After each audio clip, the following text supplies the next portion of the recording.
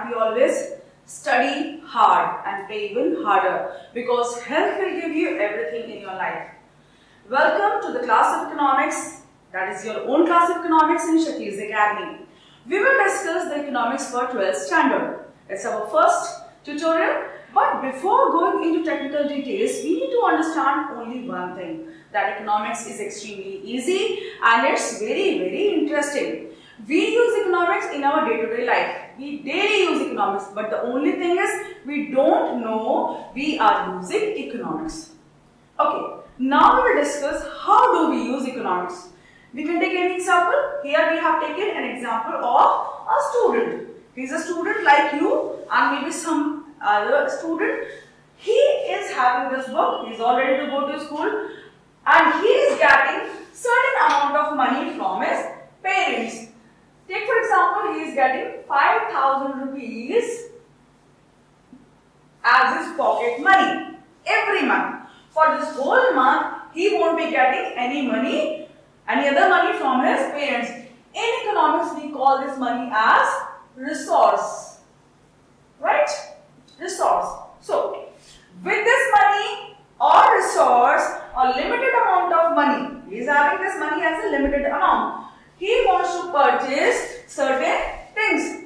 See, as a person, I may have certain needs and wants. As a student also, you may have to purchase certain things. You may want to purchase or you may need some things. So, these may be his needs and wants. He may want to purchase certain branded clothes, movies. He may want to go on movies, trips, parties, and he want to purchase a car, branded clothes, books, snacks, etc. So, the important question now arises is, will he be able to purchase all these things with this 5,000 amount? The answer is absolute no, because this amount is limited in comparison to these needs and wants.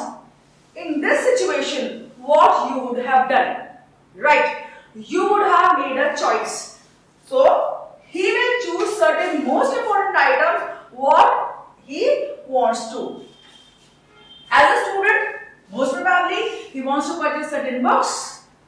He wants to have some snacks also whenever he is hungry, and he may want to go on a movie because these are the things he can afford, or cancelling movie he can go for party. So what he is doing over here, he is making a choice to adjust his money. So this act of making choice to manage his funds or limited pocket money is known as economics, right? So I hope you have got a gist, that you have got an idea that we use economics in our day-to-day life. Economics for 12th standard comprises of 3 parts, part A, part B and part C. Part A consists of your introductory macroeconomics that comprises of 5 units, namely national income and related aggregates, money and banking, income and employment, government budget and balance of payments. That overall will give you 40 marks. Part B again comprises of 40 marks and that comprises of 3 units, development experience and economic reforms, then current challenges, development experience of India and its neighbors, and part C comprises of your project work and that will give you 20 marks. Overall, you will be getting 100 marks for the syllabus and I hope you all will score 100 marks if you keep on learning economics day by day with simple tips and in easy manner. Now, let's start with our introductory macroeconomics. Now, we need to understand the meaning of macroeconomics, but before that, do you want to know who gave this term macroeconomics? Yes, Professor Ragnar Frisch. Professor Ragnar Frisch gave this term macroeconomics. Now, macroeconomics comprises of 2 terms, macro plus economics. Here, the term macro has been taken from Greek term macros. M-A-K-R-O-S, macro. This is a Greek term and this means large. In context of your macroeconomics, large means study of economy as a whole. So, under your macroeconomics, you will be studying concepts like GDP, national income, total employment, total income of the whole population, total population of the nation, welfare of all the people of your nation, etc., etc. Just like price levels, also inflation, deflation, reflation and all. So, if we take, for example, economy of India. Economy of India, or say economy of America, that will come under the study of your macroeconomics. We are not studying the individual components. We will study economy as a whole, the total aggregates, some totals of all the individual units. That's why your macroeconomics is also known by the name of aggregative economics. Aggregative. Aggregative means the sum total. Sum total of the individual components. Just like individual households or the people make the total population. If I am being studied, that is microeconomics, and all the population, all the people of country combined together are studied, it will come under your macroeconomics. So, got it? Now, we will see the definition of your macroeconomics. Macroeconomics is the branch of economics which studies economic issues and problems at the level of economy as a whole. You can see here economic problems.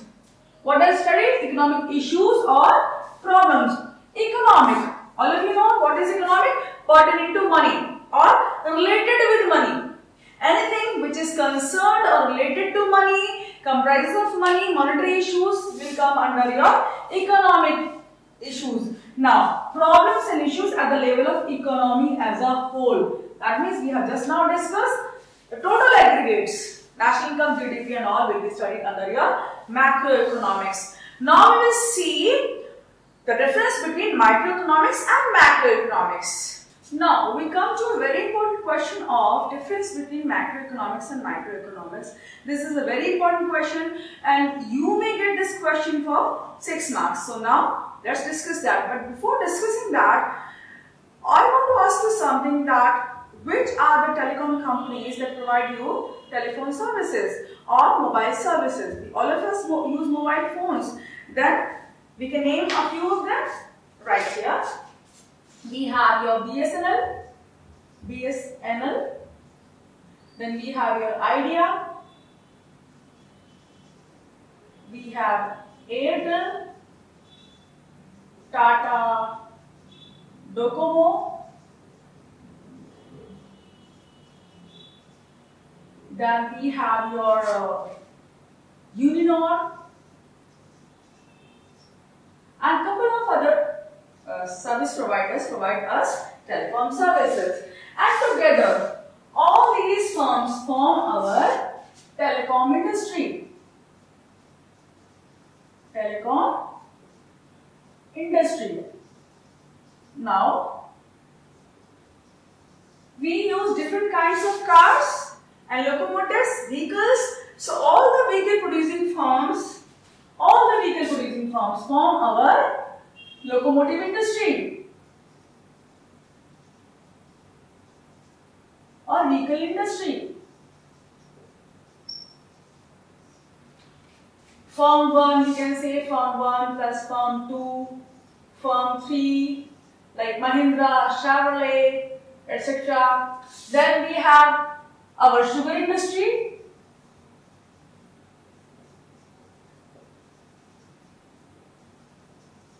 We have our hotel industry.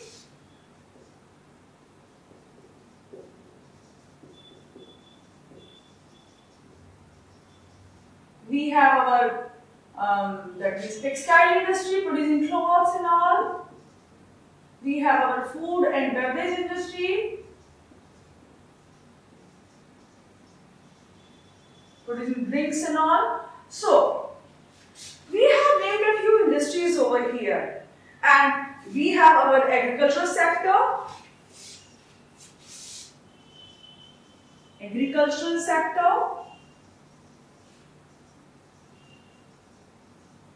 service sector, service sector, that you may call our tertiary sector also. Tertiary sector, and agricultural sector is known as primary sector, and service sector is known as your tertiary sector. So all these industries taken together, agricultural sector taken together, and service sector taken together form what? Form your economy. This is what? This is your economy, right? We have our economy. Now, all people of the nation form what? They form population of the nation. All the people, maybe from different states, we have 29 states, and people of 29 states form our population. The population and the whole economy of the nation form your nation. So we have 3 important components over here. We have our population, we have our economy comprising of all these sectors, that is industrial sector, agricultural sector, and services sector. P-E-N. P for population, E for economy, and N for whole nation.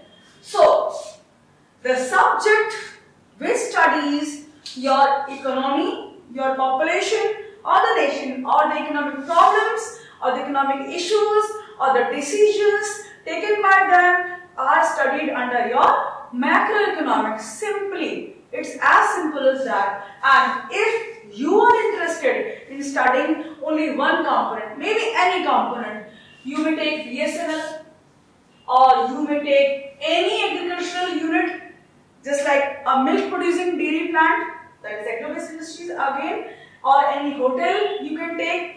Take for instance, you may take BSNL, I have just told you, or study of Airtel. Right? If you are taking either BSNL or study of Airtel, this will come under your microeconomics. Right? Macroeconomics is a whole thing, study of economy as a whole, or study of population as a whole, or study of nation as a whole. But microeconomics is study of only one component, any one component. Maybe your textile industry, maybe any farm over here, maybe anything in economy. See, we have a very big nation, it's a subcontinent, and you may take any component. Likewise, in other nations also, if you are studying a very small component, tiny component of any economy, then that will come under your microeconomics or scope of microeconomics. And if you are studying economy as a whole, all the creative concepts and economic problems and issues, that will come under your macroeconomics. So now we can discuss our macroeconomics and microeconomics. Here, macroeconomics has been taken from the Greek term macros, M-A-K-R-O-S. This is a Greek term which means large. Large means big, aggregate. So this is large or not? So macroeconomic studies large concept pertaining to whole economy or nation or population. Now, microeconomics on the other hand comes from the Greek term micros, M-I-K-R-O-S, micros, which means small, right? Small, that means tiny. Okay, the small part study is your microeconomics, and large study of an economy is known as your macroeconomic study.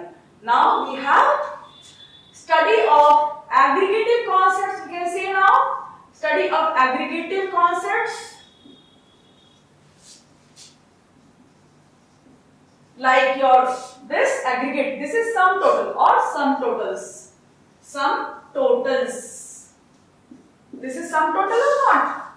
We are taking everything over here. And here, study of small components, individual components, small or individual components.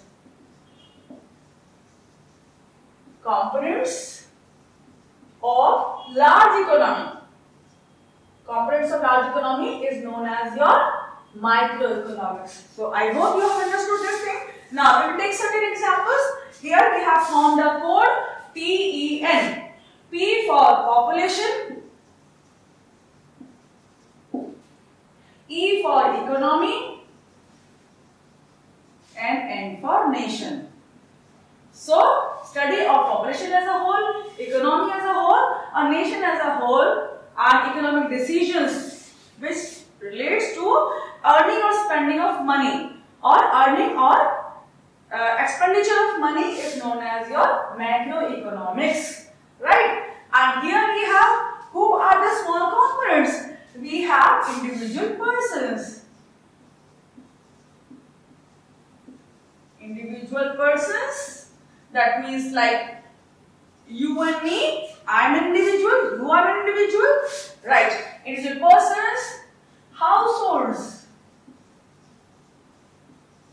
Household, that means a house or that is running through one income. Households that comprise of few people. Households, that is group of individuals. Individuals, a group of individuals. Now we have our firms, that is individual firms. Single firms, right? So here they are very small components, right? So we form a code over here, IHF. And here we have PEN. So we have formed two codes. PEN, study of PEN is your macroeconomics, and study of your IHF is your microeconomics. And we have one thing is there, A for aggregates, right? In macroeconomics we have A, macro, so it stands for aggregates, and I stands for individuals. Individuals. Now there are certain examples for that. Concepts like your GDP, national income, price levels, like inflation, deflation, inflation, as we have discussed earlier also, will be discussed under your macroeconomics of whole population. And here we will discuss any single firm, any individual, any household, like production and output, or pricing of single firm, how it sets the prices, or expenditure and income of one single household, or how a person spends his limited income will also come under microeconomics. So remember only one thing, PEN and IHF, PEN for macroeconomics and IHF for microeconomics. I hope you have understood this topic, and for further updates please press the bell icon and subscribe the channel if you haven't subscribed the channel till now. Thank you.